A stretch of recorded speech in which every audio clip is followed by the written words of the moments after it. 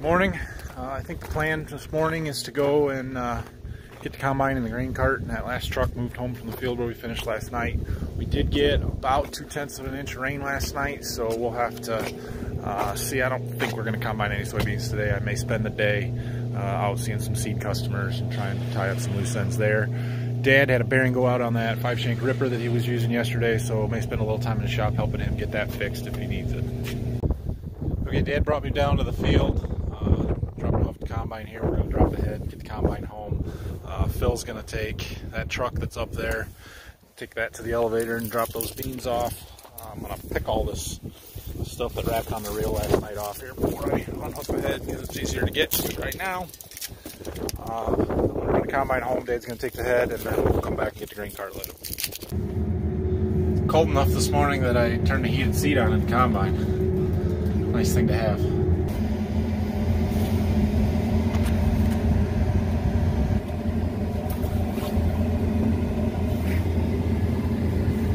Those things that do it at one-handed makes it a lot harder here. Trying to get this lined up. I need that pad. Be right down there. Another one on this side. It's harder to see. Bring forward a little bit more.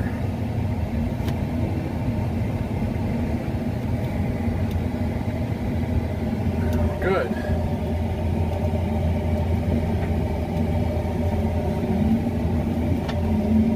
Okay, I'm gonna go strap that head down. I'm gonna dump the rock trap on the combine. I don't think I've got anything in it, but it's nice to do it every once in a while just in case.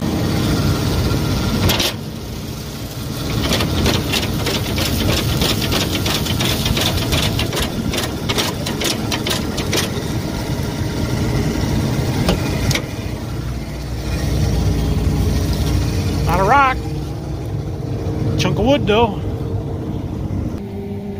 All right, I'm leaving the field, heading back to the farm. This field's about 10 miles away, so it's a little bit of a long trip. Do have a nice backup camera so I can see what's behind me. It's still a big, slow piece of equipment, so it is hard to see all the time. If you're driving on the road and you come up on a piece of farm equipment, slow down, give them plenty of space. Every farmer that I know will get out of your way when they have a safe opportunity to do so. Made it back to the farm here. Just real quick, I'll show you in the shop. This is the bearing that went out on that 512 yesterday. Dad pretty well had it back together when I got here this morning, so don't have to work on that. But that's not supposed to look like that. I think we're gonna head back over, bring that grain cart home now. Getting the grain cart moved home here. One downfall to having tracks is you gotta go slow on the road. This tractor's actually got an IVT transmission in it. It will go 31 miles an hour, but with the tracks on the grain cart, they tell you not to go over 20. So it'll be a slow trip home. All right, I am back at the farm with the grain cart. It is a crappy, overcast day. It's still misting a little bit, so we're not going to combine any soybeans today. I've got to go work on a computer for a minute here. We've got a crop consultant we work with, does all our soil sampling, and he needs a list of fields and what crops we're going to plant in them next year so he can make up some fertilizer recommendations. Dad and I are kind of back and forth on how much fertilizer to put on this fall. You know, with having so many prevent plant acres and just not knowing how things are going to turn out, we're trying to save some money and be a little bit conservative, but at the same time, I don't want to make this year's problem next year's problem by not putting the fertilizer on. So we want to get a look at the test results and see what their recommendations are, and then we'll decide how much and where we're going to put fertilizer on this fall. Okay, I got that list of our fields and plans for next year sent off to our crop consultant. There's not a whole lot going on around the farm here today since it's too wet to combine any beans. I do a little bit of maintenance to do to the combine. Just want to go through the bean head, check the tension on the draper belts, and grease stuff good.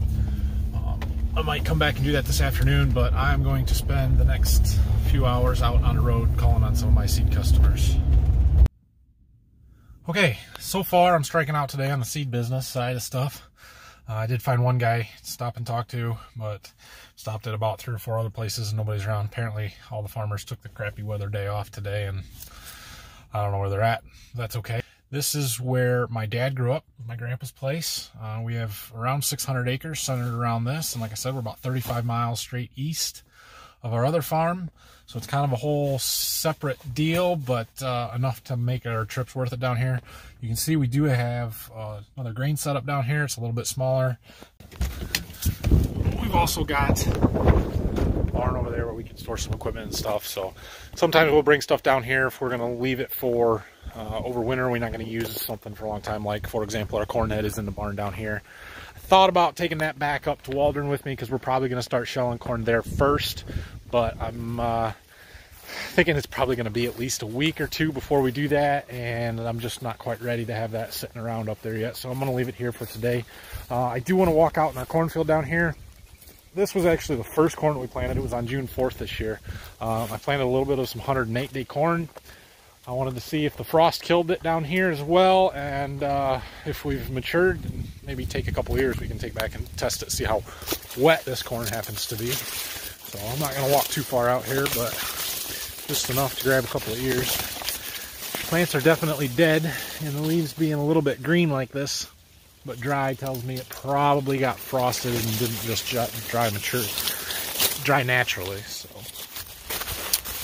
it is very hard to peel ears back with one hand, but that's what we got. It feels fairly dry, so that's a good sign. We'll take a couple ears back, take a sample on them when we get back to the farm. A couple other things I just wanted to check out while I'm here. Got a couple more customers to try and stop and see on my way back up to the farm. And we'll see what time it is when I get back up there. Okay, I'm back at the farm here. I got these ears that I picked down the Berkey, and we're going to test them, run through the moisture tester, just see where we're at.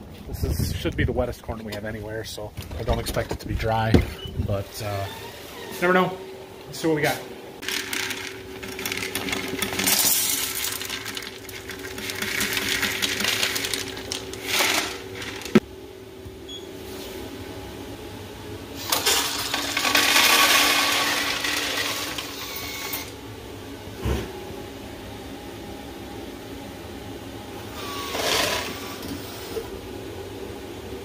$32.7. If that's our wettest corn, I'll take it. I ran another sample through. This is actually corn from the same field. Both of those were 108-day varieties. I grabbed a couple ears out of both of them just to see the difference. This one, is that backwards for you? Yeah. 24.6. It's 8 points drier. That is really good. I'm happy to see that. 108-day corn was the fullest season corn that we planted this year because it was June 4th when we started. Normally I would plant somewhere from 105 to 112 day. This year 108 was the full season stuff, and I went all the way down to a 98-day corn just because it was so late. So I'm actually going to run out to the field right out here, which is where I have some of that 98-day corn, and grab a couple ears just because I'm curious to see where that stuff is at compared to these 108 days. You can definitely tell just standing in this corn that it's a lot browner. This corn's been mature. It's been black layered for a couple of weeks now, I would assume.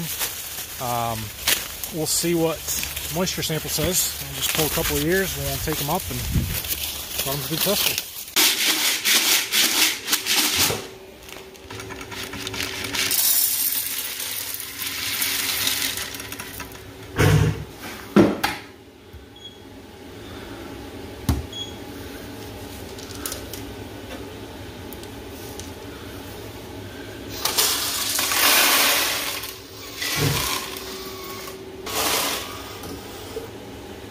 .338.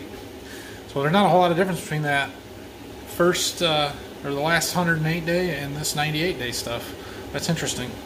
Either way, we were hoping that we would find some corn below 25% this fall, given how late it was planted. So if we're at 23-24% right now, by the time we get to harvesting it in a couple of weeks, maybe we'll be down around 20%, which is pretty much normal for us. So that's great.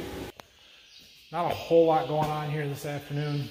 Phil's got the truck in the shop here. The belt on the engine was squeaking a little bit, so we were trying to figure out what was causing that. Pretty sure it's the water pump. The pulley here is just a little bit loose and wobbly, so he ran to get one of those. I don't know if he's going to come back here and change it tonight yet, or we'll work on that in the morning. No big deal either way. Hopefully tomorrow's a better day. The sun comes out and we can run some beans. If not, I don't know, maybe I'll try and see if we can do a little tillage work or something. I'll have to figure out what's going on. So I am going to go home, spend the rest of the evening with my kids and my wife, and we'll see what's going on tomorrow. Have a good night. Don't forget to click the like button, subscribe, find me on Facebook, Twitter, @Borderview Farms. Leave me comments. We'll talk to you later.